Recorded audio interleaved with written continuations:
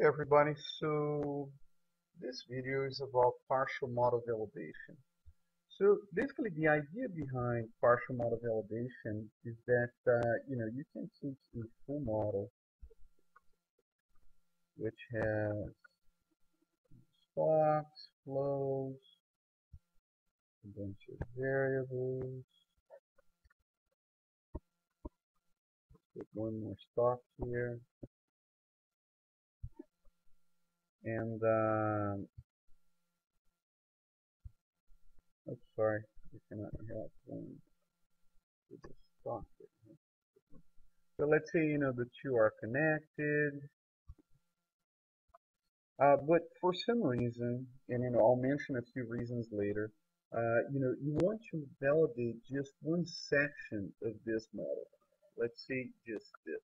So basically, this is the idea behind partial model validation.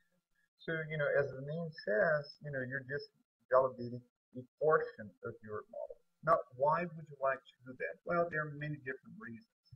You know, one reason has to do with model validation, meaning uh, you validate one sector of the model if you have data on that sector to know exactly how that sector behaves.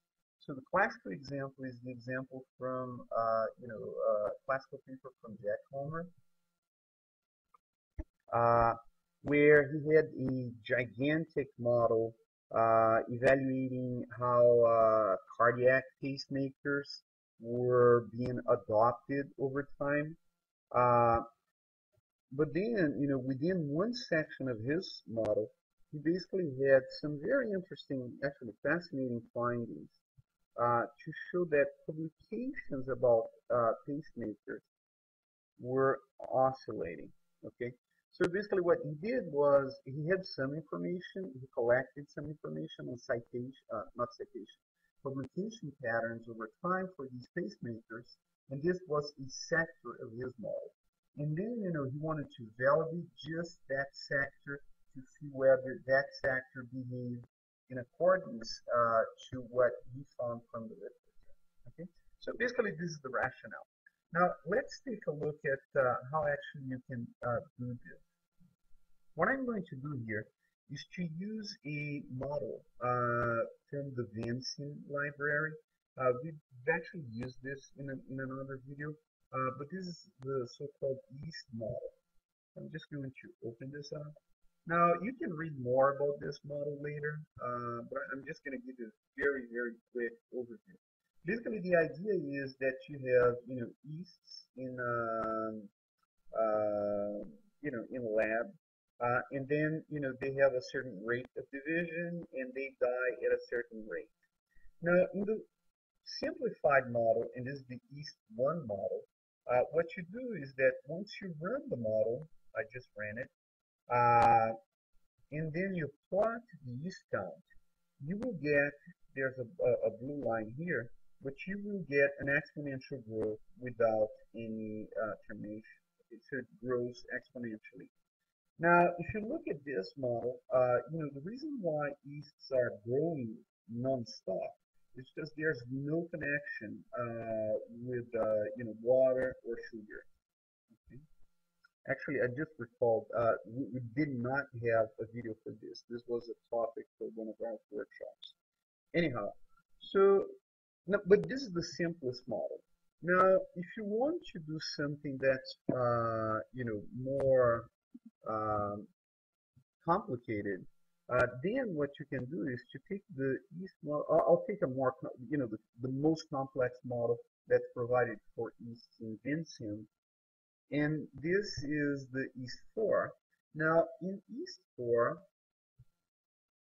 the model is substantially expanded in that it takes sugar, water into account. So, as the yeast is growing, sugar is being consumed. It also needs water.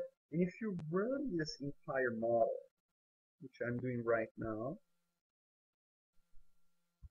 and then you plot yeast growth, you have something that looks like this. Now, we won't go over the details of the model, but initially it has an exponential growth, and then it hits like a limit in terms of water and sugar that's available for growth, and then it starts declining until the number of these reach close to zero or zero. Now the question then becomes, let's say that at one point you have this specific model, the complete model, but you would like to make a partial model validation of to see whether after you have implemented everything, if the unbounded model, in other words, whether the first model, which had east only without the limits or the boundaries imposed by sugar and water, whether it's still working. Okay, so again, this is a simplified thing. Uh, Basically, what you could do in this scenario is to create a partial model validation, which you can do very simply by doing this. You select each one of the variables that you want to include in the model, and you do that by selecting them and then holding the Shift key.